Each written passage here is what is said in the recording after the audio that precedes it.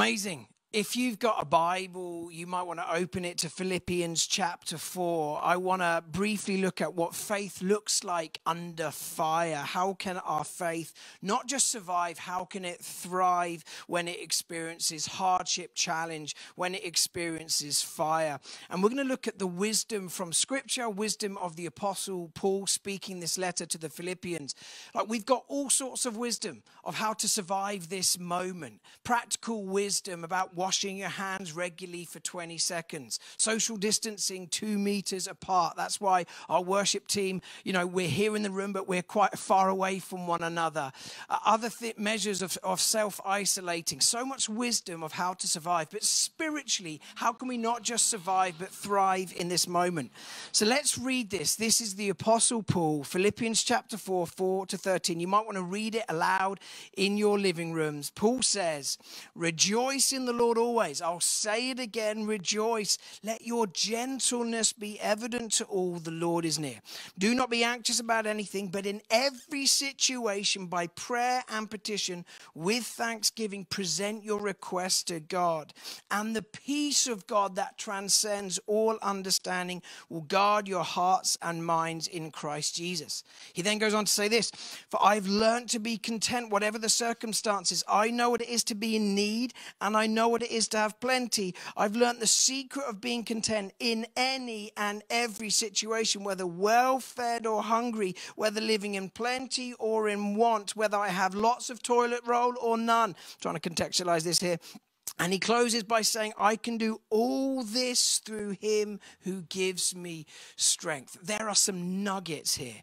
Now, you would think that maybe this is Paul speaking to the church in Philippi at a time, a high point in his ministry. Life's great. He's planting churches across the Mediterranean. Everything's going well. But actually, these words are spoken when Paul is in prison. He's under house arrest in Rome.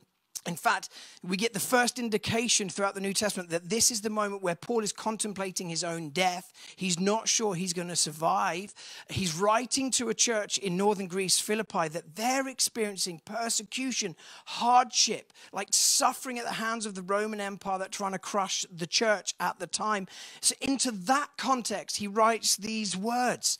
And he says, "Rejoice in the Lord." This is incredible stuff. So here's a few insights from Paul's wisdom then. Number one, cultivate joy in the Lord. Like, this is more than just joy in your circumstances. Like, this is hard right now. These are challenging times. They're frightening times for many of us. There's going to be economic hardship and sickness. We're feeling afraid. And yet Paul says it is possible to know joy in this moment. Because where does the joy come from? It is in the Lord. Incredible.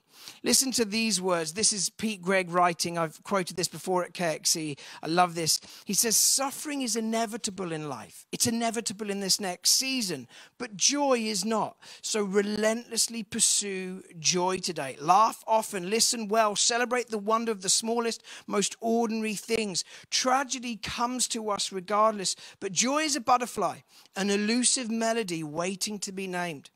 Our surprising, unsolemn duty, therefore, is not just to weep at life's pain, but to seek and savor its bounty with fierce delight, to marvel at the simple magnificence of the mundane, the ephemeral light through a dirty window, that eternal moment between the first and second mouthfuls of banoffee pie." And let's just hang there for a moment.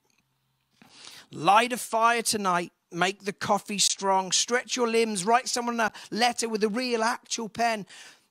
Play Love Supreme by John Coltrane. And should you happen to see a tree bedecked in lights, or an ornate tattoo, or the iridescent flash of pink on a pigeon's head, stop and stare in wide-eyed wonder like a child. Hallow the fleeting hours of this sacred pulse with an oratory of sighs and a liturgy of virtual hugs and whoops and laughter. Believe again in the fundamental goodness of stuff, transubstantiated for us. Receive again this day the blessed sacrament." What is Pete trying to say? Relentlessly pursue joy. I love these words. This is G.K. Chesterton, who said, it's the paradox of history that each generation is converted by the saints who contradict it most.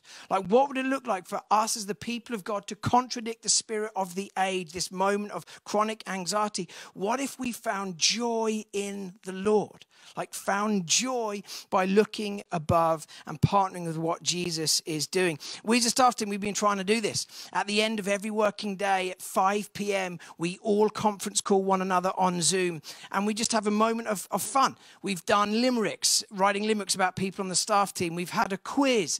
You can probably see on the screen right now.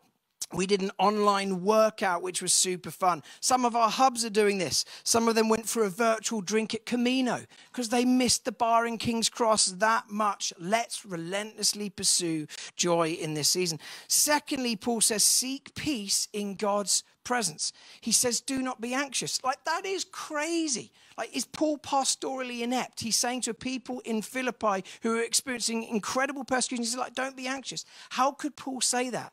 Well, he says it because just preceding that phrase, he says, the Lord is near.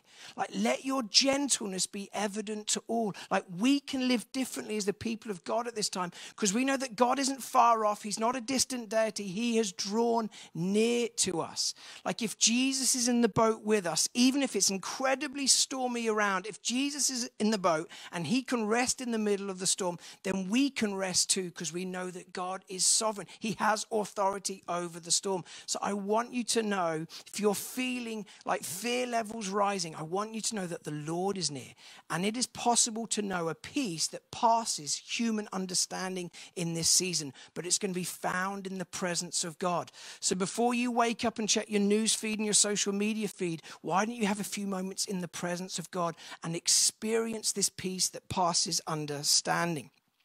I love these words. This is Corrie ten Boom, who experienced life in a concentration camp in Nazi Germany. And she wrote these words: if you look at the world, you'll be distressed. If you look within, you'll be depressed. If you look at God, you'll be at rest. Like, this is a moment for us to look upwards, heavenwards, and experience rest. So cultivate joy, seek peace in God's presence, find contentment in Christ. All of us, in the coming weeks and months, we're going to experience higher levels of discontent. We're going to get frustrated. Some of us are going to be living with like kids, and we're going to be homeschooling and trying to hold down a job and do life, with your spouse. It's going to be pretty intense. We're going to experience frustration and moments of discontent. Here's my encouragement. Don't fill that void with rubbish. One of my friends said this to me this week, great wisdom. He said, this is not the moment to get addicted to Netflix, porn, or chocolate, right? Don't fill the emptiness with rubbish. That void, that discontent, bring that into the presence of Jesus. Bring your boredom into the presence of Jesus. If we did that, I think unbelievable kingdom creativity would emerge. These are the words of Jeremiah Burroughs. He says, contentment is not by addition, but by subtraction. Seeking to add a thing will not bring contentment. Instead, subtracting from your desires until you are satisfied only with Christ, that brings contentment. Things are being stripped away right now. What if we bring ourselves, even the boredom, the frustration, the discontent, and we bring it to Jesus and allow his Spirit to fill us? Final thing then. Expect the unexpected arrival of the kingdom of God. Listen to how Paul finishes this letter to the church in Philippi. Remember, he's writing this from the nerve center of the Roman Empire, like Caesar's palace. That's where he's based. And he says this, chapter 4, verse 22, all God's people here send you greetings, especially those who belong to Caesar's household. This is so subversive. He's basically saying, in the nerve center of the empire, where you're most likely to be worshiping Caesar as Lord, some of Caesar's own household are beginning to look upwards and say, no, Jesus is Lord. And if the kingdom of God is breaking out in the nerve center of the Roman Empire, then it can break out anywhere.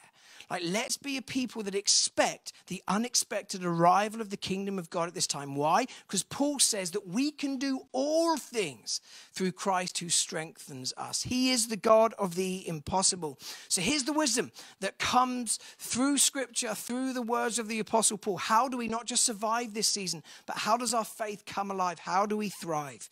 We cultivate joy in the Lord, relentlessly pursue joy. We seek peace in God's presence. Why? We know the Lord is near. He's in the boat with us. He can bring peace in the storm.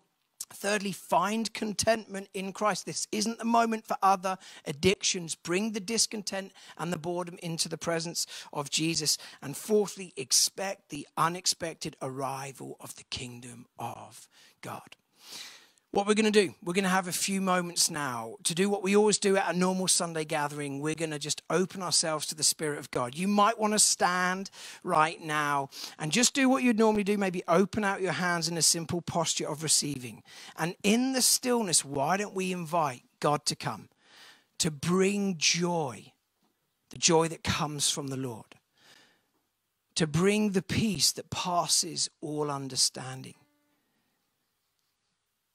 to fill us with deep contentment in Christ, and to stir up faith levels that we can expect the unexpected arrival of the kingdom of God. Holy Spirit, would you come now? Holy Spirit, would you come? Fill each living room with your presence. Fill each heart with your presence. For those that are feeling anxious, this would be my encouragement. Maybe just put your hand on your heart and ask God to fill you with this peace that passes human understanding. For those feeling a level of despair right now, why don't you ask God to fill you with joy?